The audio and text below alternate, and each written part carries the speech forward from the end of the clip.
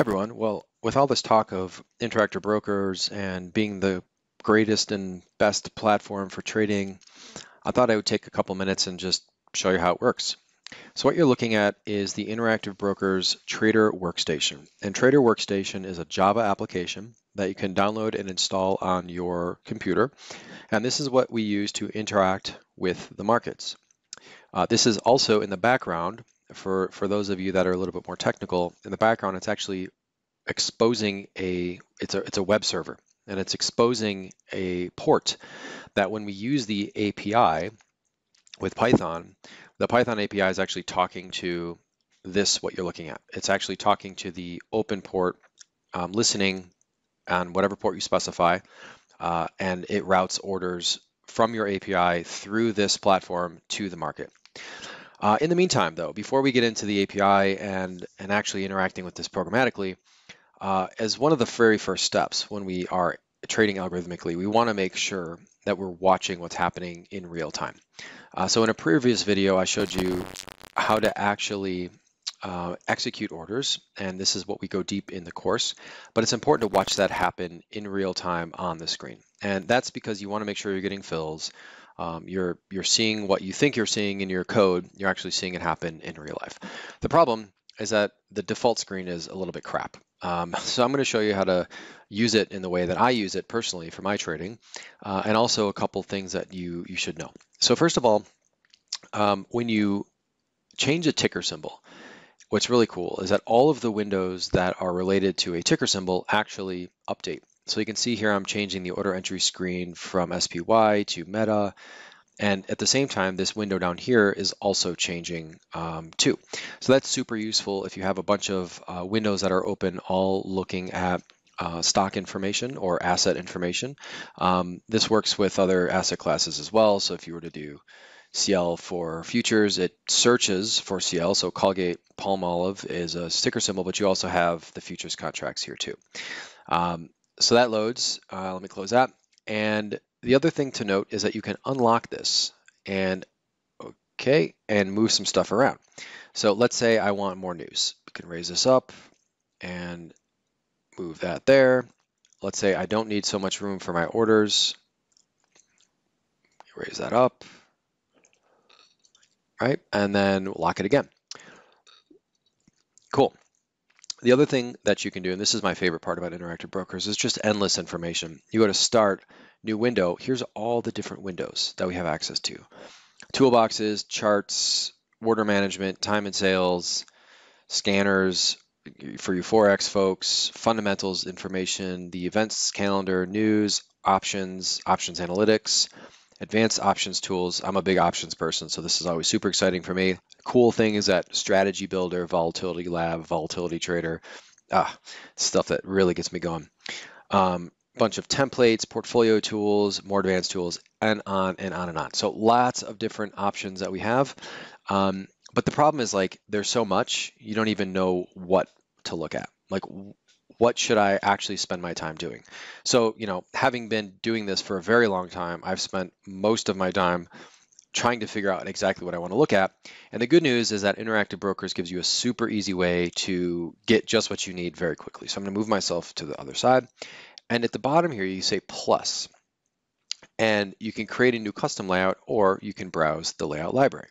So I'm going to hit browse, and these are all the different layout libraries that you can start with. And they have them broken out by different functionality. So Algo tools, if you need research notes, the Algo tool, Scale Trader. So if you are trying to break up lots of really big orders into small orders, you can use order slicing using the accumulate distribute algorithm, etc.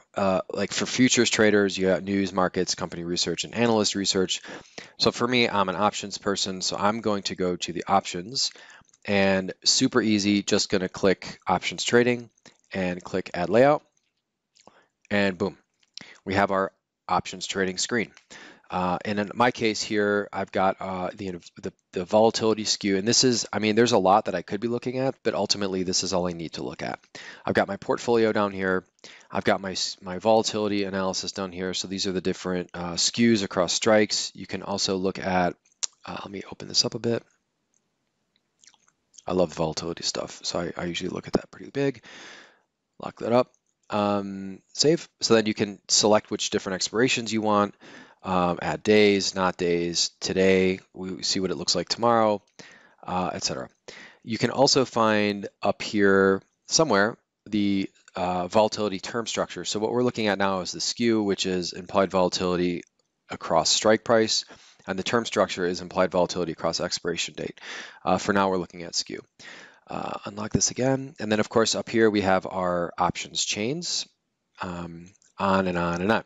So here's the different expirations and tabs. Lots of different ability to change the screens, to customize, and let's do one more. Stock scanner, that's a really good one too. So let's add this layout. And Interactive Brokers comes with lots of different scanners. So another part of the challenge is if you are a stock trader, lots of different stocks that you can get in trouble with, right? So the first step is always to narrow down the universe of what you care about. So here up on the top, you can see all of the different types of instruments.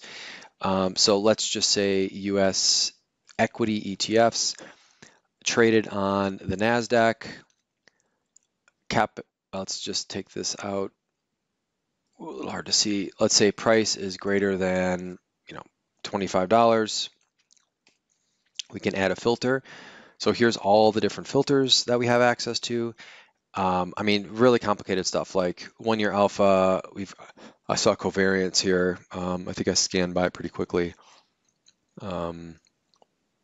Technical indicators, fundamental indicators, ESG, bull beta. I don't even know what that means. PE data. So options, so 13-week, you can look at, if you're looking at options, you can say historical volatility over implied volatility. So this is a really great way to find unusual options activities. Again, lots of stuff. So we're going to skip that, say OK, and then we have our list. Let's see what we got. Search. There we go. So these are equity ETFs that trade on NASDAQ with a price greater than $25. Yeah, this scanner, maybe not so interesting, but you can see all the options here that we have that are available to us in the way that we want to scan down or search for stocks in the broader universe. Cool. Hopefully that was helpful. Getting a lot done on this course. Super excited for you guys to see what we've got going. We've got a special offer coming up very soon. So keep a lookout in your email and on your social media for that. Take care.